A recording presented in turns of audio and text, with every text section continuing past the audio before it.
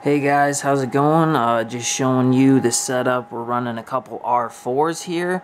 I have an 8.7 terahash, and then the other guy is running at 8 terahashes.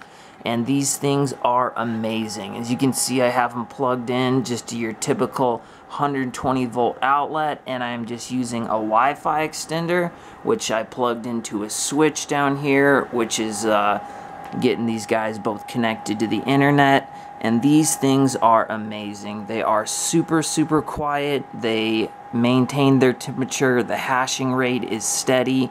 I found if you kind of put them vertical like this, that, you know, the hot air definitely rises up and you don't have any cooling problems.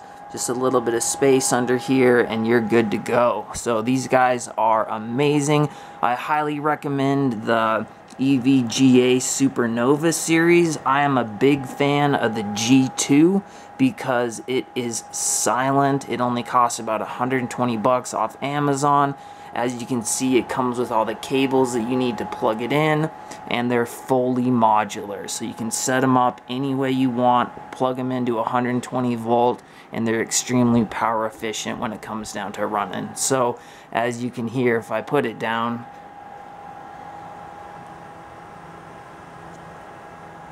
you really can't hear anything except the R series, so that's what I like about them. But another interesting little tidbit is they sent me a free ant router, which I have plugged in down here. It's just hashing on its own.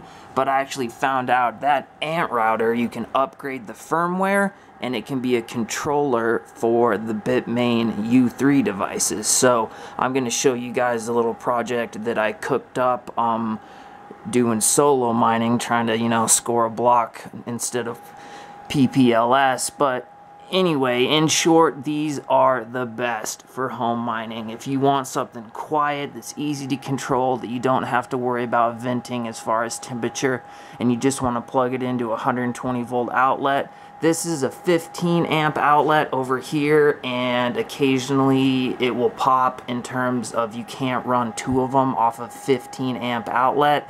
So I have this guy snaking over with the cord to another outlet. But if you had a 20 amp outlet, you could easily run two of these. I think they're sold out. They're kind of hard to find, but if you can get your hands on them, go for it. Happy hashing.